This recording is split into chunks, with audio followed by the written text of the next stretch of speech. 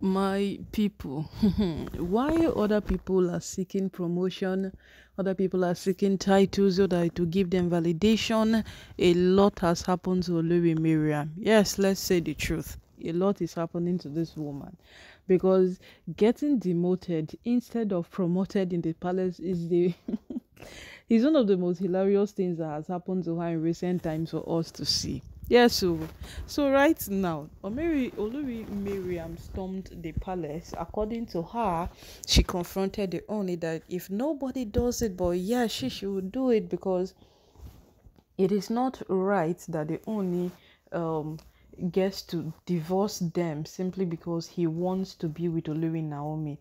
He can be with Olori Naomi and still be with them, leave them, allow them to live their lives in the palace, in the Olori quarters, and nothing would happen. And during that period, people started digging old incidents that this woman has gotten herself involved with because of Olori Naomi to bring them out. The time when the news of only going to Abuja to spend some quality time with his son, and Olori Naomi broke on the internet. We all heard how Miriam reacted to it, how she boasted every single thing, vandalizing things up and down. So no matter what she has to say now does not validate her statement because of her previous actions. So from that point, my people, how she sends spies, people to spy on Olori Naomi, and a lot of things that Miriam has done over time. So from that point, you would get to understand that everybody was like, what is Miriam doing? Because in as much as you would want to seek validation, seek it right, you have not done any single thing that warrant validation at your own end, because this woman has only fought Naomi. So right now she's still the same person coming out to say that we can, all of us can actually live in the palace as a family family care. You are the same person who has not allowed this woman see the breaking of another day. She no go fit drink water drop cup, and then you are here all of a sudden saying this. So my people, as we take the hear the matter right now, she has been demoted in the palace. Whatsoever level, whatsoever rank, whatsoever place she felt she was on, the only has brought her down to nothing in the palace. And bringing her down to nothing in the palace is making her chances of returning back into the palace become very slim.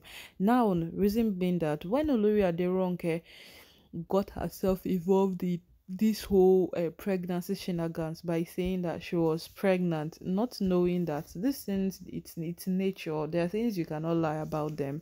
Sometimes nature will reveal. Even if you say your tummy doesn't bring up pregnancy or any single thing, shall know that once it gets to cross 9 months, you are expected to deliver. So even if your tummy doesn't show anything or anything at all, you shall know that you are going to deliver at the ninth month. Oh, Olori Aderonke did not calculate all of these things.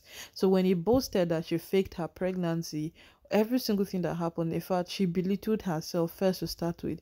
She was taken down on all the hierarchies in the palace. And right now, if you would want to rank, it is more like Olori Aderonke is even ranked least compared to even the last Olori they only got married to and came in brought into the palace.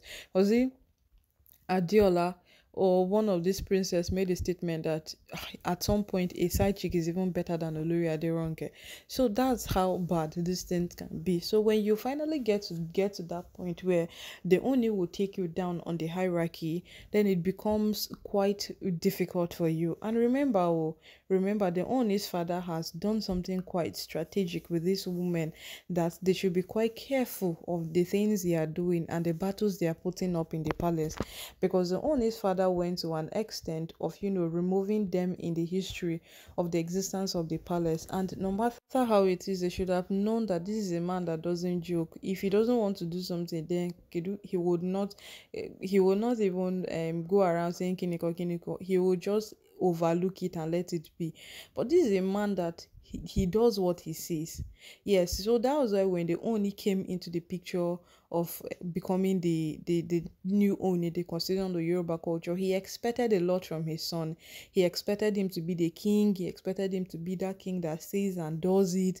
He expected him to be that traditional ruler that controls every single thing. And then Ooni is not like that. Ooni is someone who at most times he overlooks. He's that person who doesn't rush in judging issues and all of those things. So it was more like a two-sided thing. But at some point, the father had to withdraw. The father had to understand that this is my son, this is how he is going to rule the kingdom, this is how he is going to do every of his thing, so let me allow him do his thing. But right now it's this same man that came out to say that what your names will not be found in the history of the existence of the palace, the rulership of the Ife. And my people, that's indeed a setback for these women, but yet they are chasing clouds. They are still fighting over things that are not valuable.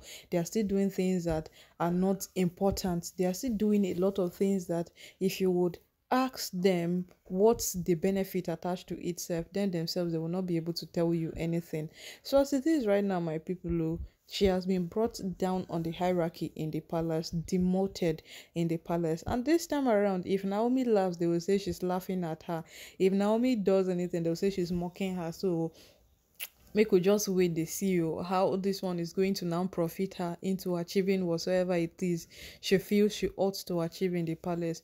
Because as this whole matter has turned out right now, it is just a proof that the Oni is set to do whatsoever he wants.